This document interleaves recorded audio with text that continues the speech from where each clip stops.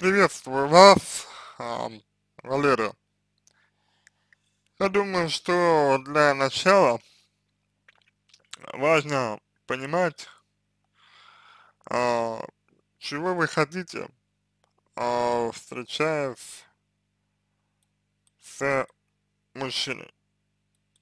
То есть вот что вам нужно, в чем вы нуждаетесь, да, почему вы не можете прекратить свое общение с ним.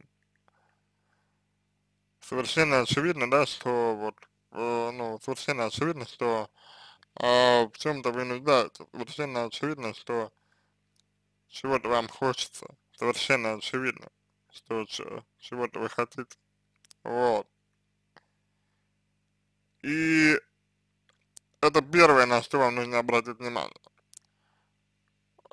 Второе, второй момент касается того, что вы по факту ориентированы на брак, то есть вы хотите брака. И момент здесь в том, с чем связана ваша потребность в браке. То есть с чем связано то, что вы хотите брака, что вы хотите замуж. Да, вот почему вы хотите замуж. А, это такой момент.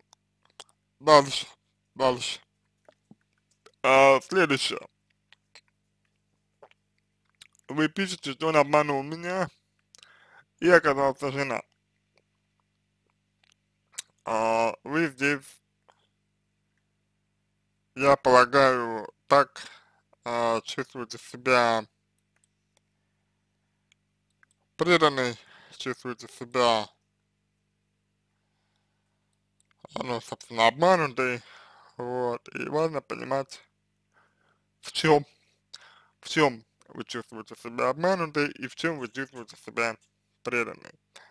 Сначала начать ничего не получится, нужно исследовать ваш опыт, исследовать, что именно вы делаете не так. И тогда, я думаю, ситуация будет гораздо лучше. Вы перестанете строить такие деструктивные отношения. На этом все. Удачи вам. Всего самого доброго.